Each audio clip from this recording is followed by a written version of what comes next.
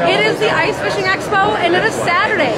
It's been a great day, and we have lots of crowds here at the different booths. It's been tons of fun to get out and see all of the different things that we have here. And so now we're actually at a booth with people that we hear talk about all the time on our podcast. So, Billy, Rob, tell us about your company and what we have here. Well, we have the Rub, which is what we're famous for and what we started with.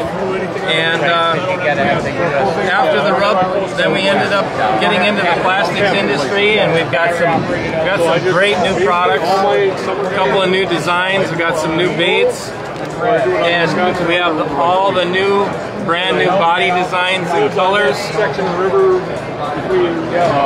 And all the baits are made with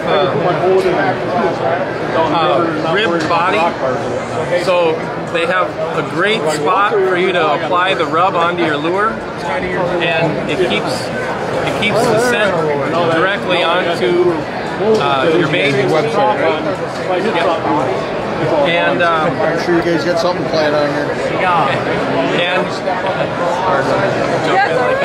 so anyway, all the new great baits, all the new great scents, and we're available online. And so for people who maybe aren't familiar with your rubs yet, what is it about them that are awesome? Our rub, the rubs are made from all natural ingredients. Real emerald shiners, real waxworms. They're a paste. So the product is applied. You can take your lure and just dip it into the jar. And how long about does that last on your thing? How often do you have to recharge? Oh, I would say probably every fish or two, maybe 3 to 10.